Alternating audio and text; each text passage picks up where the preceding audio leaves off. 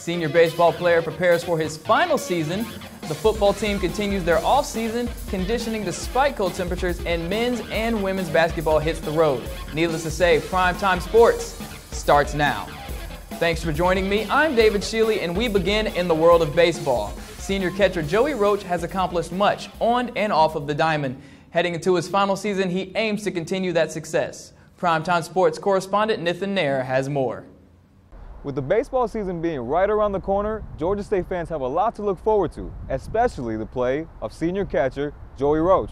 He played all 57 games last year and is looking to lead his team to a Sun Belt championship.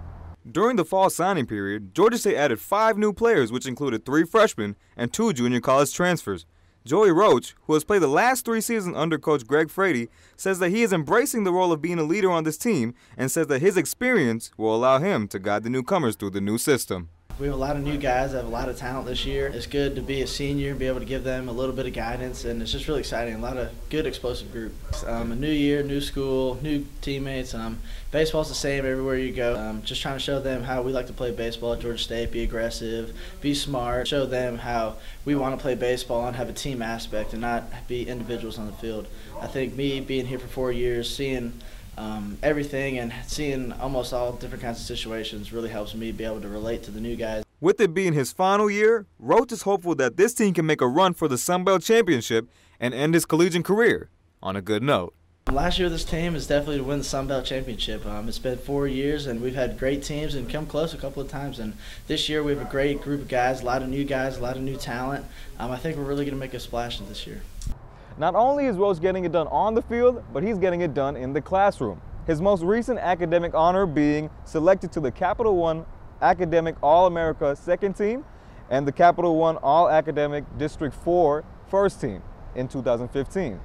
Make sure to highlight February 19th on your calendars, because that's when the Georgia State baseball team will be hosting Western Michigan at the baseball complex in Panthersville. Reporting in front of the sports arena for Primetime Sports, I'm Nathan Nair. Thanks, Nathan. I'll make sure to have that date circled on my calendar. Georgia State football players placed their loss in last year's Q Bowl behind them, and they are focused on next season. Primetime Sports correspondent Jared Oliver has all the details on the team's preparation. Freezing temperatures 7 a.m. in the morning can make most people stay in the bed.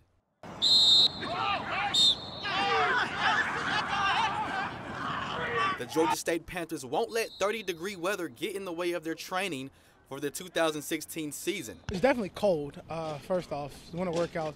But once you come together as a team and leaders step up and guys follow, you really find out a lot about each other. It becomes a great bond. It becomes fun more so than a workout. We made it to a bowl game last year, but we didn't win it. So we're trying to come out here and get better every day and work towards a Sun Belt Championship and then win our bowl game this year. Conditioning the body is challenging.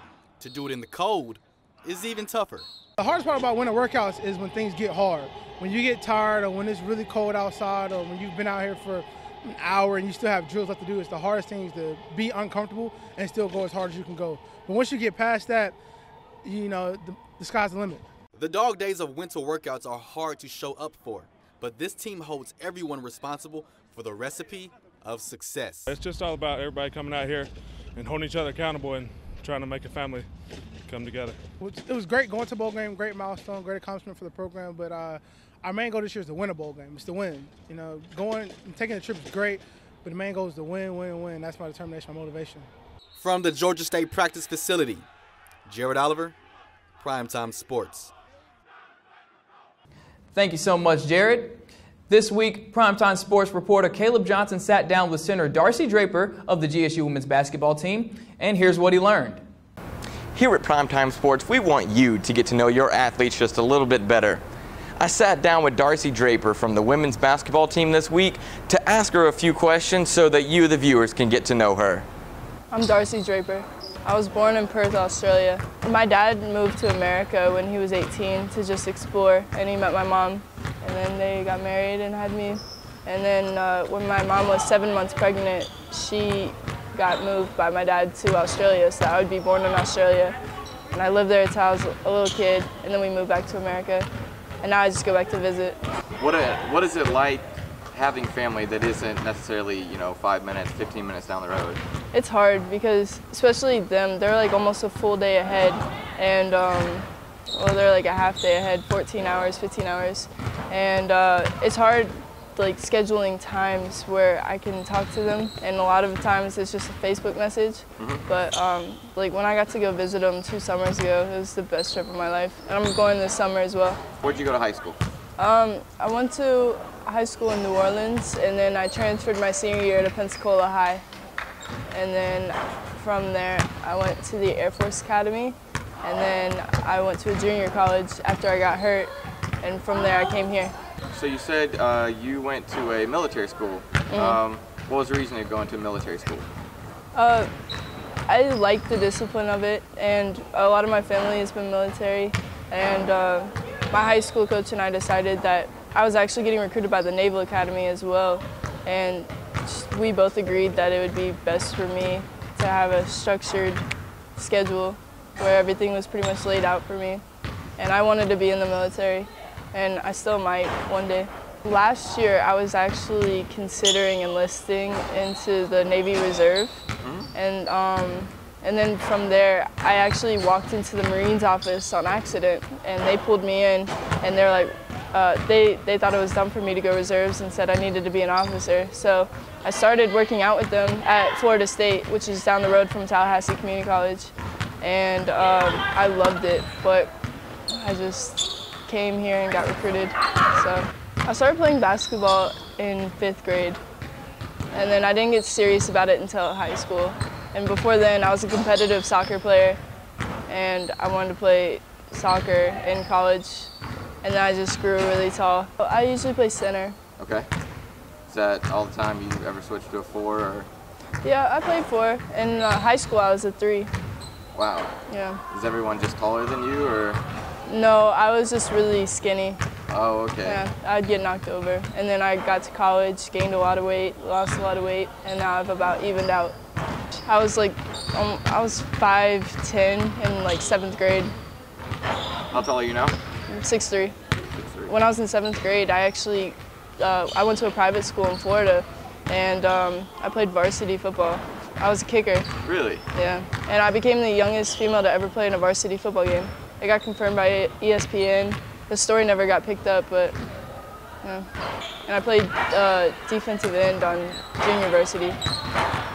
I actually have a picture where there's 2 boys defending me, and I still broke through them. I was huge in middle school. Again, I just like hitting people. That's honestly why I picked basketball over soccer. Get a little more contact. Yeah, I just like throwing my body around. What brought you to Georgia State? Well, a lot of my family actually lives in Atlanta. I lived here for a year when I was younger. Okay. And I remember being in high school and looking up universities in Atlanta because I wanted to live here.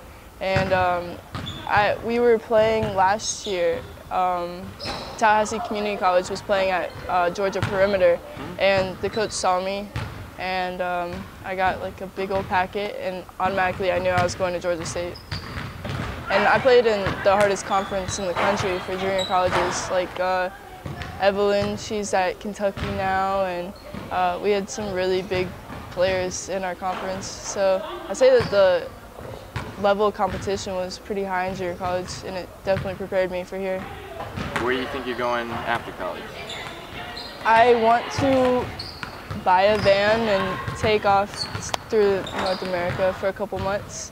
And then after that, I want to go back to Australia, maybe play overseas. While I'm traveling, I was hoping to, begin a YouTube career, but if not, then I would like to go into production. Darcy certainly looks to have a promising career here at Georgia State University. Darcy, along with her teammates, will next be in competition tomorrow against the Little Rock, Arkansas Trojans. You can catch that game on ESPN3. For Primetime Sports, I'm Caleb Johnson. Fantastic piece there, Caleb. Maybe the Falcons can use some of that pass rush, huh? The women's basketball team is on the road competing against conference rivals. They fell to Arkansas State Thursday night, 75-54. Likewise, the men's basketball team was bested by Arkansas State in overtime, 75-69. Now, the atmosphere of last week's basketball game between Georgia State and Georgia Southern was absolutely electric. A big reason for this was the in-house DJ known as DJ Mark B. Primetime Sports reporter Rashad Milligan got the chance to learn more about the man behind the music.